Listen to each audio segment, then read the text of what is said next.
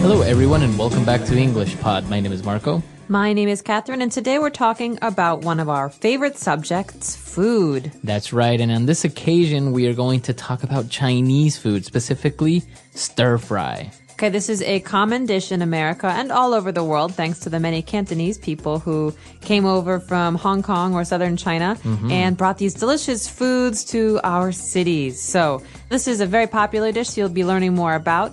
So let's jump right in and listen to today's dialogue. And don't be worried if you don't understand everything. We'll be back in a moment.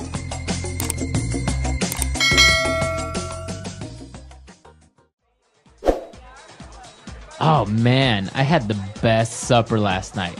My wife made a stir fry and it was amazing. I love stir fry. Crispy bite-sized vegetables covered in a mixture of soy sauce and oyster sauce.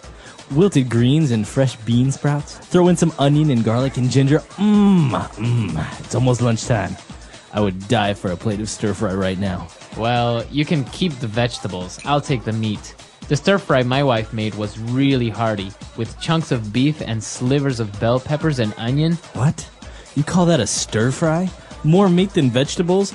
That's the worst insult you could throw at a Chinese stir fry. What a disgrace to the wok she fried it in. What you had is equivalent to a fajita without the wrap.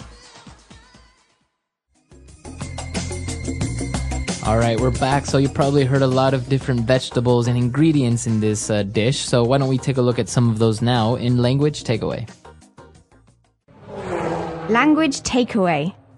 The first two phrases that we have, actually, they're not words, they're phrases, are the names of sauces that are very, very important to Chinese food. The first one is soy sauce. Okay, soy sauce. And it's this black sauce, right? And it's Very made, salty. Very salty. And it's made from?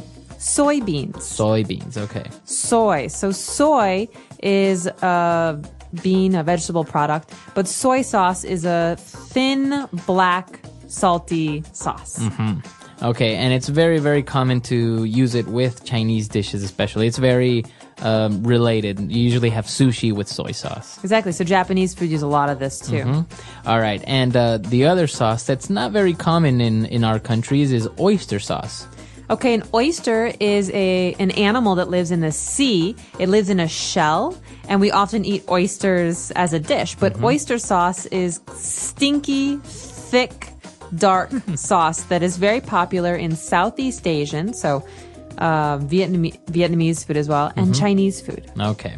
So it's part of the ingredients of Chinese food. It's really good. It smells terrible, It's but stinky. But when you mix it with food and you cook it, it adds a very, very good flavor. Absolutely. All right, so that's the sauces. Now, apart from sauces, we have some vegetables, and some of those are bean sprouts.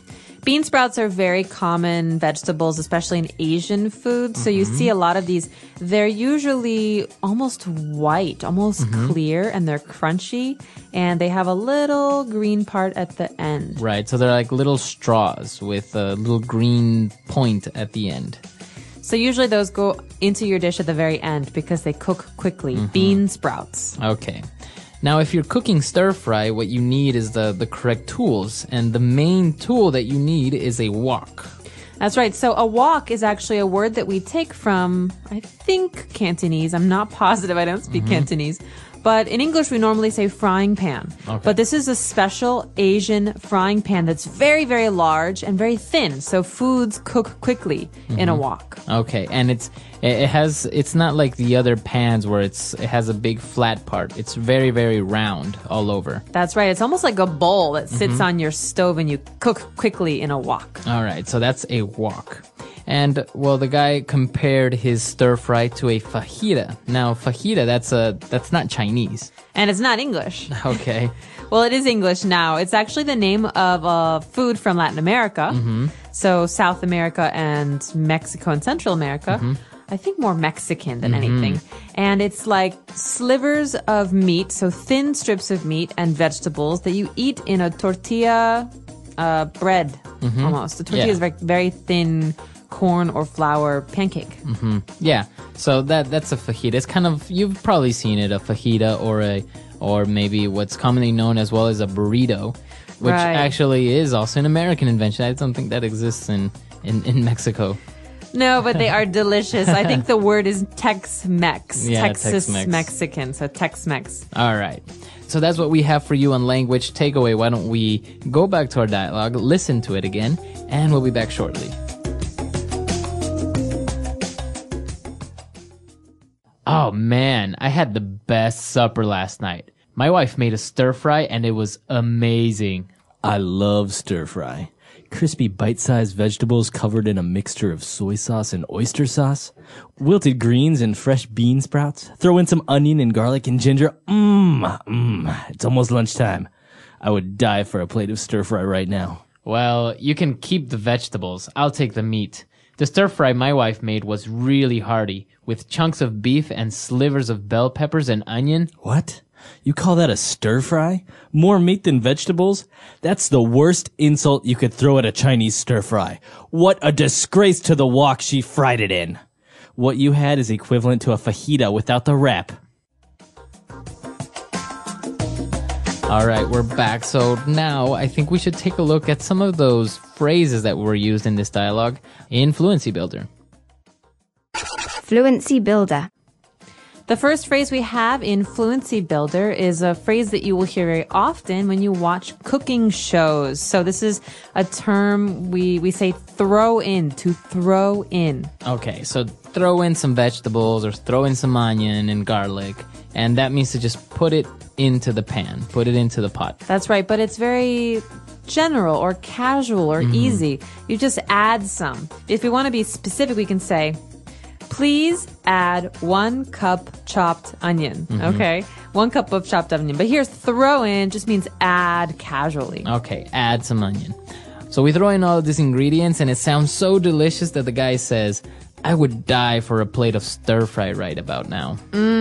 So that means he wants some stir fry. I would die for is a good thing. It's a way to say I really want something. It's an exaggeration. It's not like you would actually die for it or you are dying to eat it. It's just that it's an exaggeration means that you really, really want it. I would die for a new car. My car is old and it never really works. All right, so you really want a new car. Okay. And, well, the guy obviously didn't really like what he was talking about and how he cooked this stir fry. And he said, what a disgrace to the wok she fried it in. Okay, this is a way to say that something is bad. It's embarrassing. So we can say that this food is a disgrace to Chinese food because Chinese food is one way, but this doesn't even look like Chinese food. So a disgrace. So the word disgrace, it means that something is bad. Or embarrassing to something else. So a parent can say, you're a disgrace to this family. That means this family has a good reputation. But what you did, what you do, these are bad things. They make us look bad. They're embarrassing. They're embarrassing to us. Okay. So it's a very strong phrase. This is a disgrace. Okay. A disgrace. Very good. A strong phrase, and you can use it if you ever want to talk about someone or something in this way. But remember, it is pretty strong, right? Very. If you say somebody's a disgrace, it's pretty insulting. It's hurtful. Okay. So why don't we listen to our dialogue for one last time, and we'll be back.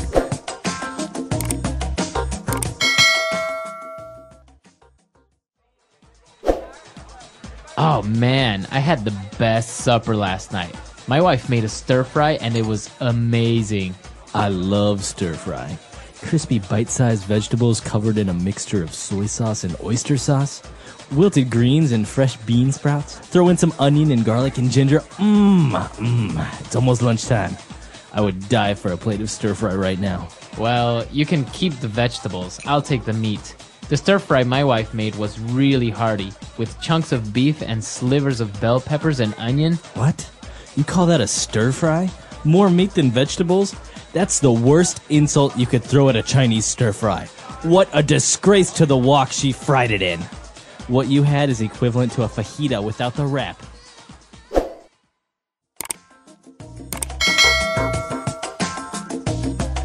All right, so talking about Chinese food, there are a lot of American inventions around Chinese food as well, not only Mexican food. For example, it's very popular, this dish chop suey. That's right, chopped suey. And I think I read somewhere that chopped suey is actually might have been a Cantonese dish that came from all of the leftovers and kind of garbage in the kitchen where you would just fry it together and it was a cheap, easy meal. So chop suey. Okay. It's kind of like an English, it's like a pidgin English. And well, this dish is basically that, right? It's just a lot of meat chunks mixed with some vegetables, and you have some chop suey. Exactly. And there are also this other thing that's very common. People think about fortune cookies. You think of Chinese restaurants and Chinese food, you think of fortune cookies. That's right, but they don't have fortune cookies in China. No, they One of my don't. biggest disappointments. So fortune cookie is a small cookie with a Message inside. So you have a piece of paper. So be careful when you're eating these. You don't want to eat the paper. But the paper sometimes says very strange things like, you will have a terrific number 7. Right, or something like that. So that's why they're fortune cookies. They usually talk about your future or what's going to Beware happen. of whales. So, but that's also an American invention that doesn't exist in China. It doesn't really come from China, right? Exactly. All right. So if you have any other information about food, or we're always glad to hear it. It's because we're always hungry. Or if you have a favorite Chinese food, please let us know. Our website is EnglishPod.com. We can't wait to hear from you, and we will talk to you next time. All right. Bye.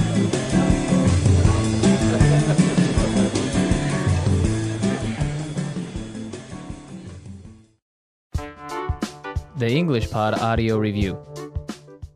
Listen to the meaning, then say the vocabulary word.